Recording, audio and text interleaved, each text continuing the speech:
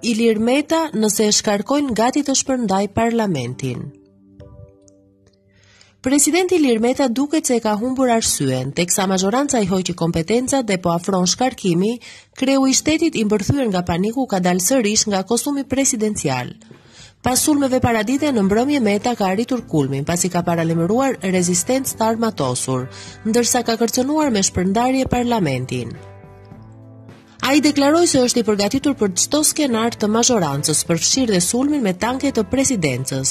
Janë përgatitur për të gjithë skenarët, edhe me tanke po të vinë në presidencë do marrin përgjigjen më shembullore. Përpara se të më shkarkojnë mua ata, i shkarkoj unë më përpara. Çfarë legjitimi ka ky parlament?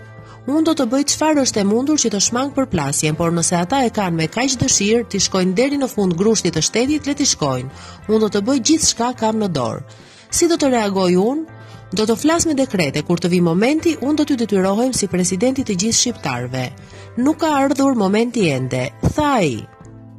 Po ashtu presidenti nuk nguroi të kërcënonte dhe ambasadorët e akredituar në vendin tonë, duke deklaruar se ata duhet të jenë të paanshëm dhe të respektojnë kushtetutën e Shqipërisë.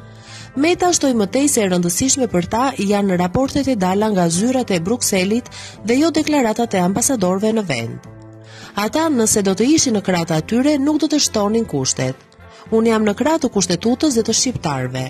Unë nuk them është kështu se më tha ambasadori, por them është kështu se më tha kushtetuta. Mua ata më respektojnë dhe nuk më ngren nga tryeza. Unë e kam kërkuar të respektojnë kushtetutën e Shqipërisë dhe të jenë të paanshëm. Unë shikoj raportet ndërkombëtare si janë ça më duhen mua deklaratat. Unë nuk kam sulmuar ambasadën amerikane, por unë nuk kam dhënë mesazh për çështjen e Venecias. Më herët Meta mbajti një konferencë për shtyp nga ku sulmoi kreun e KED, Ardian Dvorani. Meta me një gjuhë të ashpër dhe urdhëruese kërkoi që t'i ndërpritet menjëherë mandati i zotit Dvorani si kreu i KED, ndërsa theksoi se ka fakte të reja të cilat do t'i dorëzojnë në prokurori për të thedhuar më tej hetimet. Prej sot do të përgatitet dhe do depozitohet një shtesë në kallëzimin penal që kanë depozituar në muajin nëntor 2019 për këtë shtetas. Jo vetëm për të thelluar hetimin penal ndaj tij për veprat penale që ka konsumuar dhe pasojat e të cilave po i vuan ende sistemi i drejtësisë për shkak të mos plotësimit të korumit të gjykatës kushtetuese, por sepse të kallëzuarit Ardian Dvorani duhet t'i ndalohet menjëherë ushtrimi i veprimtarisë kriminale përmes shpërdorimit të funksionit publik, me qëllimin e pastër të nxitur nga presioni politik për kapjen e gjykatës kushtetuese. Të kallëzuarit Ardian Dvorani duhet t'i ndalohet menjëherë veprimtaria e organizuar kriminale për vonimin e procesit të plotësimit të kësaj gjykate, që vendin e fundit vankant në të t'ia ruaj vetes, deklaroi ai. Përveç kreut të KED Ardian Dvorani, sulmeve dhe akuzave të presidentit Ilir Metën nuk i ka shpëtuar as majoranca qeverisëse.